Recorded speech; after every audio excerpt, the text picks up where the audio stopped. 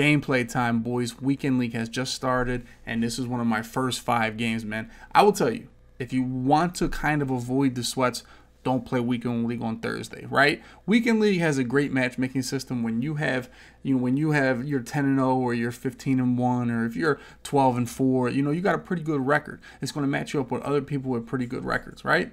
But if you just start, they're going to match you up with anybody, So you're not going to get matched up with people that are 15-0, people that are 10-2. You're going to get matched up with people that are, 1-3 or 3-3 or something like that. But if you start on Thursday, everybody's 0-0, 2-1, 4-2, 5-0 or something. So there's really not that big a difference from the matchmaking process. Everybody's kind of got put in the same pot. So if you got a little bit of advice from this video, if you want to have a better record in Weekend League, I wouldn't start till at least Friday. Let some people get ahead of you. Let some good people spread out their games, and so you don't get matched up with the super demons in the first night. But I'll play the first night. That's my job, So if you want to watch these games live, twitch.tv/dubby. We are live every single night with Madden action, man. But this game was great. Showed you that kicking field goals sucks, but it can still win you games, man. And I got this new kicker. His name's Jan Stinner, whatever. But in this game, I believe he kicks at least 2 60-yarders. And it just changes the game. It makes it so you can play safe.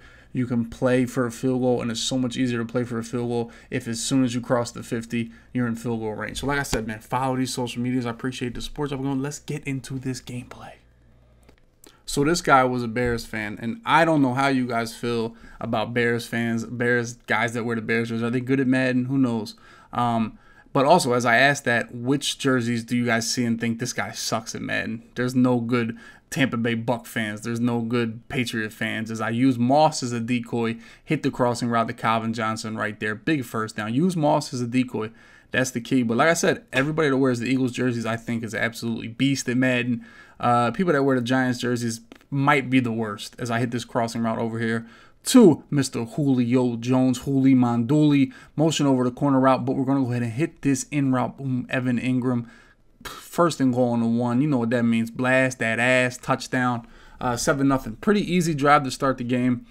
And it's not going to stay that way. This guy kind of fights. That's one thing I tell you, man. If you guys can't score on the first drive when your opponent doesn't know what you're going to do, it's going to be a little bit rough the rest of the game. So the first drive should always be the easiest drive on offense, as far as I'm concerned, as a offensive player thinks. Here with Moss, I put everybody in the zone. I said, Pat Pete, get your one-on-one, Pat Pete. Show them why they pay you the big bucks. And we're going to take this. No, we're not. Randy Moss is going to take it to the crib.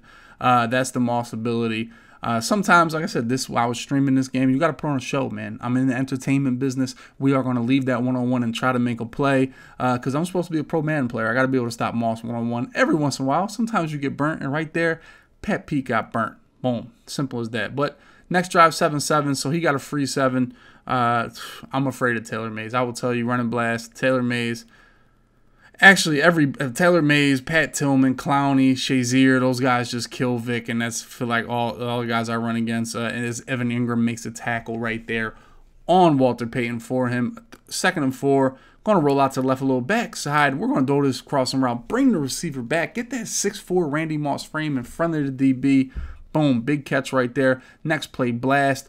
Go up the middle, get inside the 15-yard line. 1st and 10 on 13. Go for this wheel route over here to Walter Payton. He drops it. Boom. Disappointing. Next play, we're going to look for the same thing. Throwing the flat. Sean Taylor could have picked that, but he could have clicked on, but he let the computer swat it. 3rd down, Aaron Donald's going to get me. We're going to settle for 3 right here. But listen, when you watch me play Weekend League, we don't settle. We take the chances because that's what you have to do if you want to go 25-0, touchdown, Michael Vick, demoralize him. Great call by Coach Clef right there. We're going to go up 14-7, man. This is the first quarter is not even over. Already tons of huge plays in this game as my man Jan kicks it off to Michael Irvin, the playmaker. I haven't played against this new Michael Irvin card.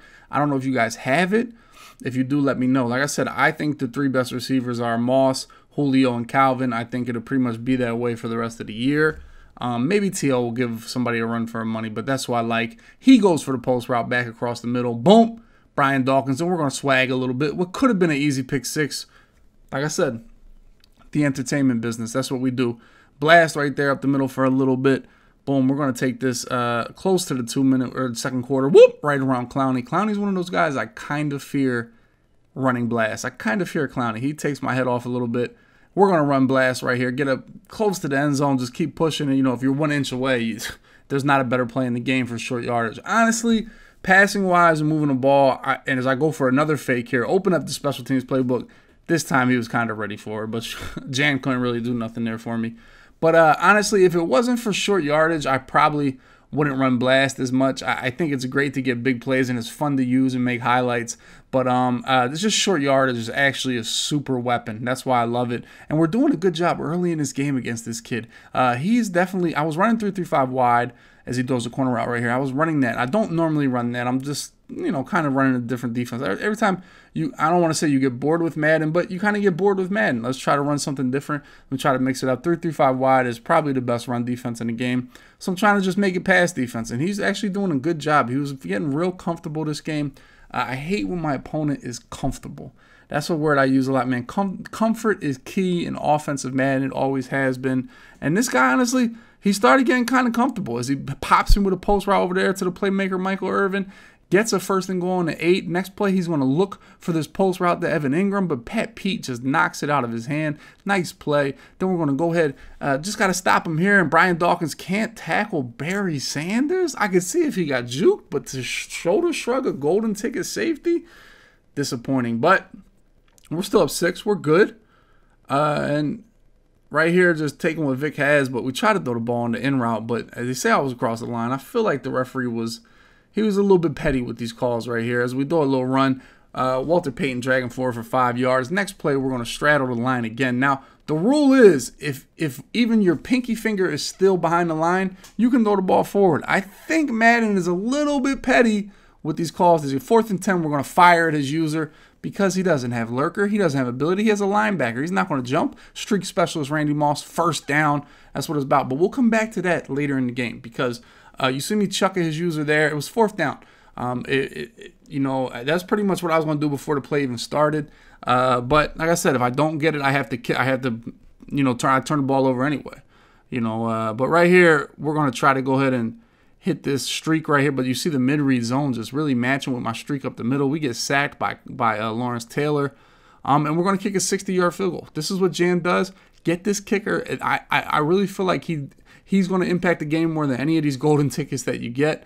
Listen, I think I bought him last week for $400K, so he has to be down probably around $300K, maybe something like that. But it's worth it as he's got a 2-minute drive going right here. I wish I could tell you guys what I was doing with my lurk right here. You know, sometimes when you're lurking, you really kind of get lost, and you know you're like, wow, but he's not going to throw this pass, especially on this play. I'm like, he's not going to throw right at me, but he threw right at me. It's kind of like my 4th down play, though. If he doesn't get that, he is not going to be able to get points. So the risk and reward, it was worth it for him to fire that pass in. But we're up 3 going into the second half. Boom. Just got to play defense. I'm feeling okay. He's starting to get comfortable against my 3-3-5 wide. I want to stick to it because I'm just trying something new, trying to get good at this defense. As I spy Brian Dawkins, send him. He has nowhere to go as he went for the corner route. The one thing this guy was really good at was cut blocking. And just as you see it again, that time he goes with a post over the middle to Michael Irvin, the playmaker. This Michael Irvin card kind of killed me, but shoot. Next play again, he's looking for this playmaker. Luckily, Ramsey gets to the quarterback, makes that play. Prevents him from throwing it up there. Michael Irvin again. I swear I could have picked that off, but I wasn't prepared. I thought there was no way that we get a pick right there, but Pat Pete probably could have took that. Next play is just going to scramble with RG3 and boom, Night Train Lane, man. You cannot take hits with the quarterback, especially if all your plays are rolling out. Your quarterback's stamina is going to be low. If your player's stamina is low, that's when you get popped and the ball comes out. Once again, this guy really did cover 2. If you play against Dagger or Trey Y Flex, cover 2 is really good against it because of the mid-read zone. As I put the little curl right there, I realized who he was using, what zone he was going to vacate to make his user, and I put a curl right there to exploit it. Next play, Walter Payton actually gets tackled by Taylor Mays. The ability, secure tackle, whatever it may be. Boom, hit stick right there, Taylor Mays. I'm at the 43-yard line. This is still field goal range. We're going to go for the corner route. Nothing there. We're going to throw the ball away. And you know what? I'm up 6, so a field goal is going to put me up 9. Let's bring the big boot out, another 60-yarder. Sometimes I wish in Madden field goals counted like they do in fantasy. You know, in fantasy, a 60-yard field goal in fantasy, I believe, is 6 points. That would be great, but it's only 3, but we're up 9. Goes for the streak right there, and there's Dion. We talk about DBs. Who's your favorite DB? Who's the best in the game? Dion is, I just feel like he's glitched in Madden. He's always performed well in Madden. He won me a lot of money in the Madden Bowl. He's been good every single year, so I still use him in the slot. I honestly feel like he could play anywhere. He's just that good in Madden. He's just a special card to me. I think there's something in the coding, as they say, that makes him tough. But I'm struggling against this guy's base cover 2. His mid-reads, the linebackers now being 98 speed, it's just a pain in the ass to try to burn them or hit any type of post or anything of that nature. But we're back up 12 points. I feel good, man. We're going to let this time run. He goes with a little no huddle here.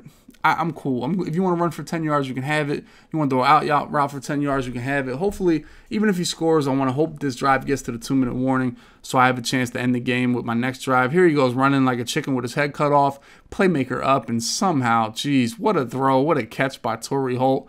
That diving catch. And here I go try to blitz. Everybody hits me with a little touch pass to the playmaker, Michael Irvin. Oh, man. Great play by him. I mean, Michael Irvin is killing me. This kid is way too comfortable. We're only up 5 now, but you know the first play, we're going to go for it all. Try to burn this cover 2.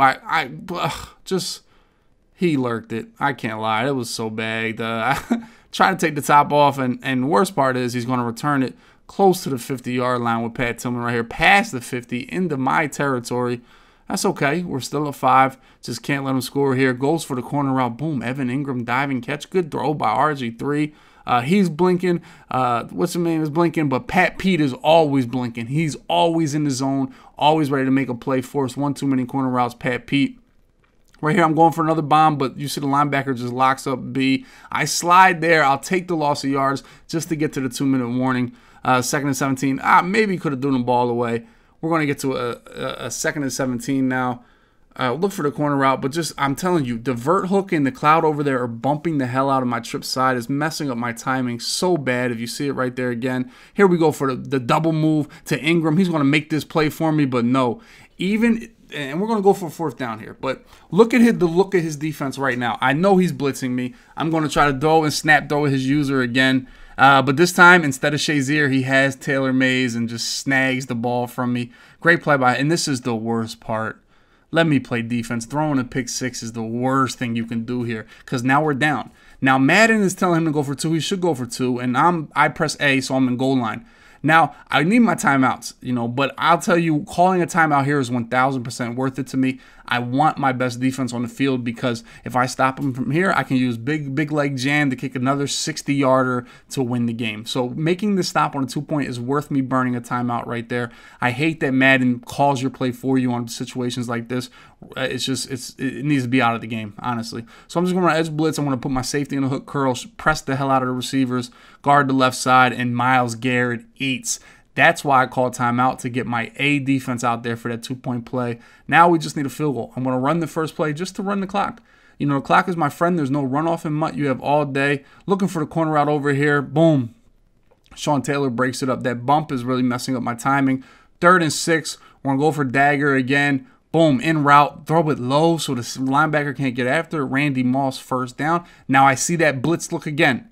The only time he's giving me the blitz look is on that 4th down and now. So when I see that, I want to audible the blast. He has nobody on the right side of the field. Look at my number advantage on the right side of the field. We're just going to call blast, get away from Taylor Mays, get into field goal range. GG's. We're going to be able to milk the clock from here. Just recognizing he went to that blitz look twice in the game. It kind of got me the first time. Well, at least got a turnover for him, got a stop. But once I saw that blitz look again, I audible to the right play. Blast is such a weapon. I mean, I don't think it's a main offense. You need to be able to do other things, but it's such a weapon in that situation. And this goes back to my last video. If you didn't watch that, watch that. I'm going to come out on 3rd down, and I want to start my meter right away. Once I start my meter, he cannot call timeout, and all I got to do is hold it. Hold it to the end. The clock is running. Boom. Just hold my field goal, let it go around 3 or 2 seconds, and that's just GG's in the chat. Calling timeout to make sure I stop that 2-point conversion. I'll be honest, most of the time I just rock with whatever defense they give me. If Madden wants me to run goal line, I might put some purple zones out there, or some spies or contains.